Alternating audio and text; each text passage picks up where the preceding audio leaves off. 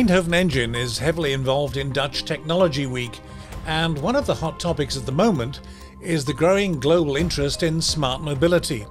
Not only self-driving cars, which is still some way off, but also driver-assisted systems starting to appear on the market for safer navigation in both cars and trucks. Eindhoven University of Technology is leading the way in many respects. So let's cross to Gijs Dubbelman to find out more about what they're up to. Here's a video introduction made before COVID interrupted everything. This car is used by the University of Eindhoven to research self-driving vehicle technology. And mainly the technology that allows the car to perceive the environment around it. Just as we humans, we need to see other people, cyclists, cars, where the road is. The same holds for these self-driving vehicles. And the self-driving vehicle uses sensors, mainly cameras, radar and LiDAR. And what we research are the algorithms or the artificial intelligence that interprets the sensor data to form a so-called world model, a digital world model that represents the world around us. Gijs, hello, great to be in contact. That's a very impressive room you're sitting in. Where exactly are you? Thanks, Jonathan. I'm here in our lab of the Eindhoven Engine in Eindhoven on the campus of Eindhoven University of Technology.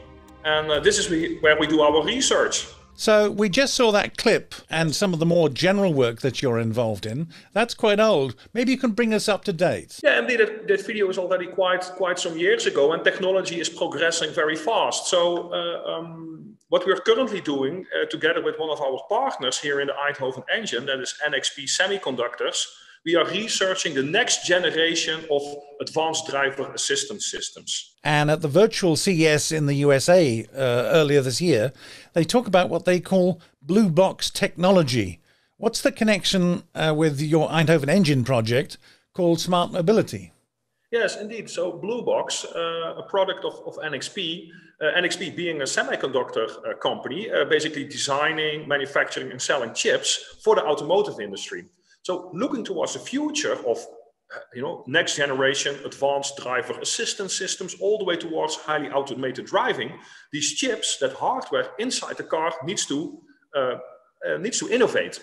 And that is exactly what we're doing together with NXP. And Blue Box is their kind of R&D platform. It's kind of the brains of the car of the future.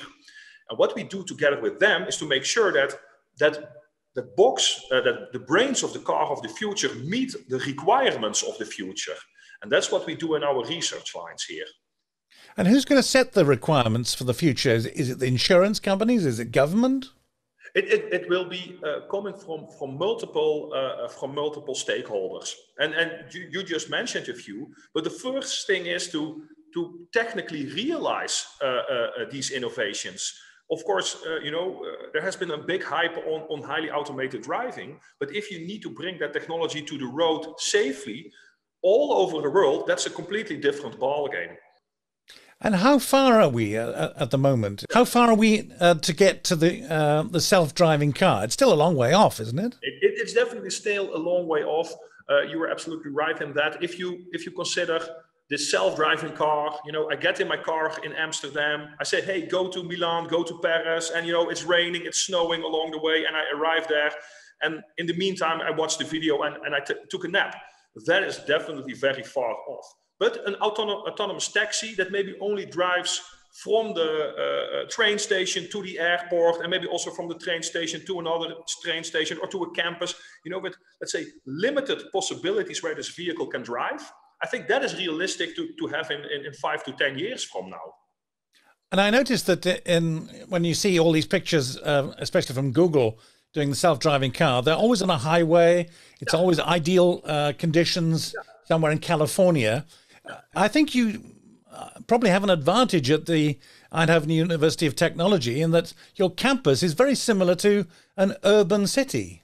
Yeah, so indeed, so we focus our research mainly in the urban context because, the industry is kind of solving the highway scenario. So we are not going to compete with industry. It doesn't make sense. So we solve on the most challenging use cases in an urban context. And indeed, our campus here in Eindhoven is kind of an urban situation with a lot of pedestrians, a lot of cyclists, not a lot of infrastructure such as traffic lights or pedestrian crossings.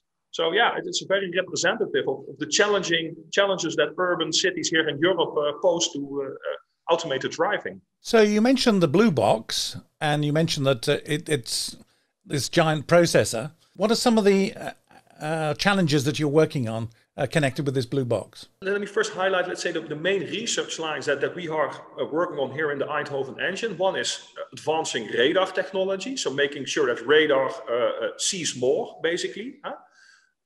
We also focus on vision technology, making sure that with AI and cameras, the camera can see more. And we're also focusing on the chips inside the blue box to make sure that they are more power efficient and more powerful. Can you show me what these technologies are actually seeing? To a certain extent, I can explain that, because in the end, what comes out of the sensors is just only a stream of bits and bytes.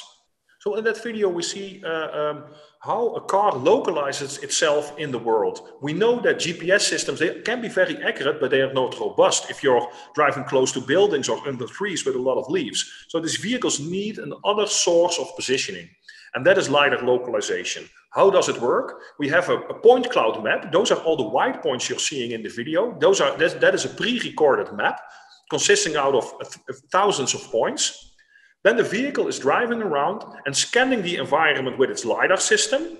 And then it's making a registration of the live LiDAR stream with the map and computing its localization or its location in the map. And that's what you're seeing there in that video. And the color points, those are the live point clouds coming from the LiDAR. And presumably all these sensors in the car are generating a huge amount of data. We're talking about petabytes, aren't we? Yeah, for a modern car or car of the future that will have multiple cameras, multiple radars, maybe even 1 or 2 LiDARs. Yeah, it's indeed in the order of petabytes of data, and that all needs to be processed in real time. So you can also imagine that this computer, that is inside the car, will also have multiple processors. It's not a single processor. It's multiple processors doing lots of pre-processing that in the end goes to either a decentralized or a centralized AI system to make the decisions on basis of all that data. But in terms of most of that data, that's going to be processed in the car, isn't it? Because otherwise you're going to have a huge problem with latency. Yeah, it needs to be processed in the car. You cannot push all the data to the cloud and do the processing there because of latencies and bandwidth limitations. So the cars of the future will definitely be connected. So certain, let's say, more high-level functionality can and probably will run in the cloud. But the things that need to run in the car that are related to kind of low latency requirements, safety requirements, they need to be processed in the car. But it is important, these vehicles of the future, they will providing tons of data to a cloud system, and the cloud system will create maps out of it. We'll do kind of big data analysis to know what is your fuel consumption, what is the fuel consumption on average on this road. So there will be a huge kind of data lake in the future with all kinds of mobility data coming from vehicles. Yeah, that will be a tremendous resource for either improving safety or efficiency, doing research and all those stuff. And yeah, companies like Tesla are already doing this. They already have this fleet and are crowdsourcing all that data. It's interesting you mentioned Tesla, because on the one hand, we hear Elon Musk saying he doesn't think LiDAR has a future in cars, whereas several news sites in the States recently spotted Teslas rigged up with LiDARs, presumably so they can keep track on what it can really do. Yeah, indeed. So let's say, I think it was already a year ago that Elon Musk made that statement. And then here with my colleagues, we had the notion like, yeah, of course, now these LiDARs are still too expensive.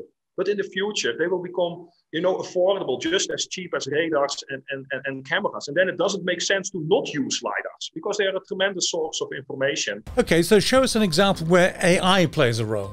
Yeah, so what you see in this video is the process to create such a map that the vehicle needs in order to localize itself. So that basically involves, in our case, just driving around with the vehicle, and then the vehicle is collecting all those LiDAR scans. All those individual LiDAR scans go into a big optimization system, which is called SLAM, or Simultaneous Localization and Mapping. That is then fused with post-processed RTK GPS to create a very accurate point cloud map. And that is this white point cloud map that you see in the other video. And once we have this point cloud map, the vehicle can drive autonomously in that environment. But without this map, it cannot drive autonomously. So the map is really a key enabler to drive autonomously.